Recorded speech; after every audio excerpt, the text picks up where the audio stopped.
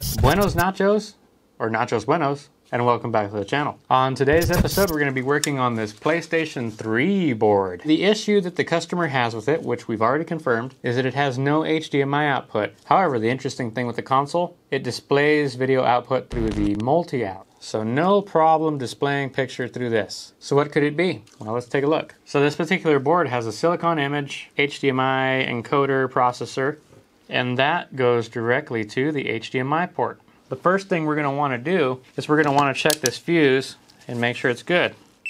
So it is showing as good. So let's see if these diodes are good. Doesn't look like we have any shorts at the moment.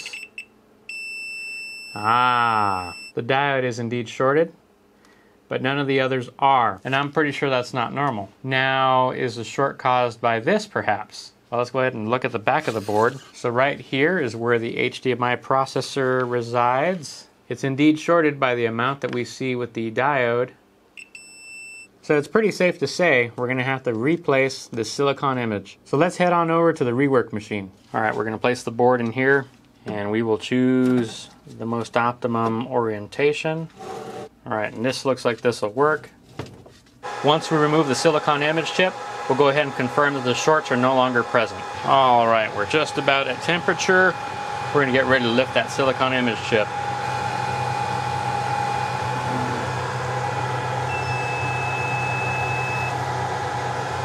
And there we have it, back to the table. All right, now that we have that silicon image removed, let's go ahead and verify that the shorts are no longer present. Let's go ahead and take a look at the diode that was shorted previously.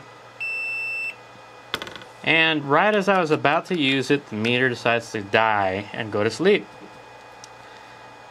It's very inconvenient. Board is still a little toasty, but that's fine. Looks like our short is no longer present. How about where the silicon image resides in the back? We were getting about 22 ohms, which was very close to the 17 ohms that we were seeing on that diode. We are still shorted here, but that could be normal. We are still seeing shorts back here. However, we're not seeing a short on that diode in the front. I think it's safe to say that we can install our replacement silicon image as the diode is no longer shorted. But before we can do that, we have to clean up all the old solder. So I did just finish putting some flux on there, and of course I'm not going to be using our trusty spatula tip this time. We're just going to use our standard T15 D24, right? So T15 D24. That is correct. I'll go ahead and add some leaded solder just to make my life a little bit easier with this.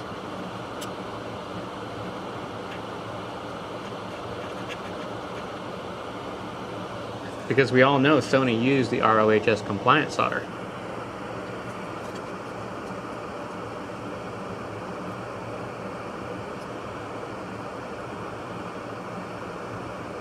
When you do this, you're just pretty much floating on top. I'm not really applying any pressure.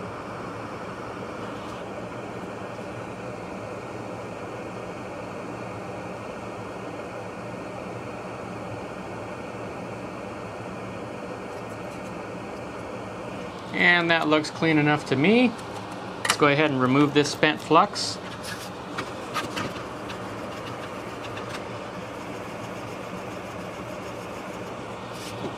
Use our trusty Kimtech wipes. That's looking pretty good. I think it's time to head back to the rework machine. Let's go ahead and add our Steri flux. Now you're not really going to see too much just because I have a horrible camera angle here. You denote the orientation of the chip by using that little circle right here at the top. And of course the circle is on the top over here, upper left. And I find that the chip usually locks into place no problem. Alright. And we're ready to begin the process again. This will take a couple of minutes and then the chip will be reattached. Once this is finished, we'll take it back to the bench and make sure that diode is not shorted. We've reattached the chip. Let's go ahead and see what that diode is doing. So I believe the culprit was right over here. Okay. Looks like we're no longer shorted. Alright, looks like we're good to throw this back into the console. We'll go ahead and see how it goes. And there we have it. We have a fully functional console now, no longer outputting only via the multi-out. We actually have HDMI functioning. It's amazing how just a tiny little chip will cause you so many problems.